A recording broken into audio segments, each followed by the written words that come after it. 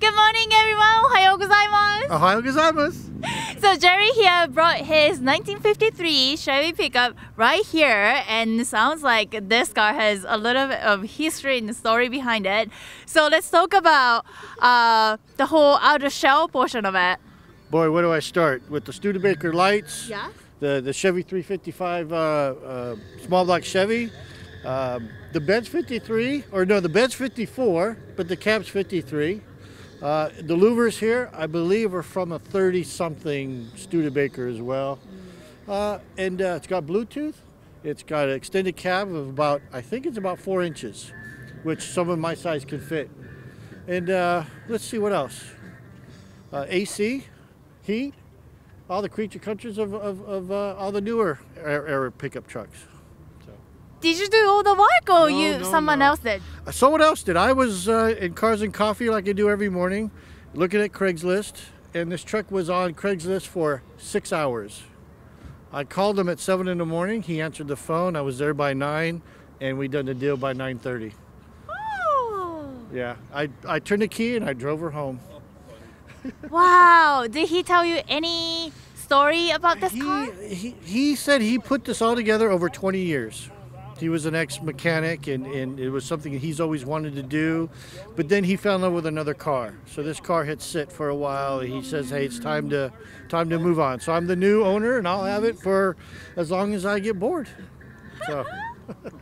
Any plan whatever that you are going to do with this car, or keep this condition outside? I love this condition. I don't care if it gets dirty or scratched, or I don't have to worry about it. I have some nice cars at home that every time I drive, I'm always looking, oh, where's the scratch? This one, it's a daily driver. Like I said, for now, I've got heat, so as long as I'm warm, I'll drive the car just like it is.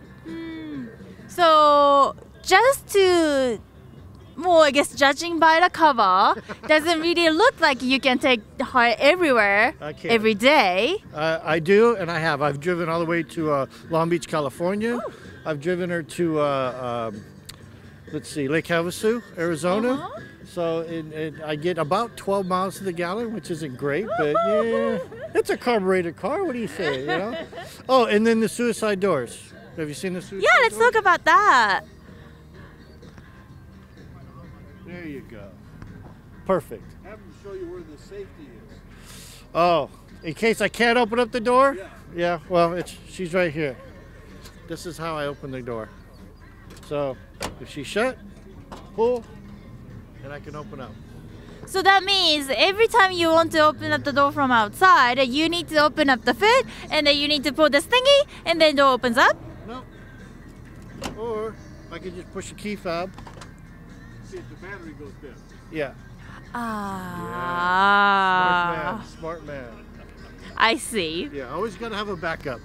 It's like a girl, always has a backup boyfriend. It's time for me to go. Thank you so much, Jerry. Yeah, I'm gonna move on. Bye.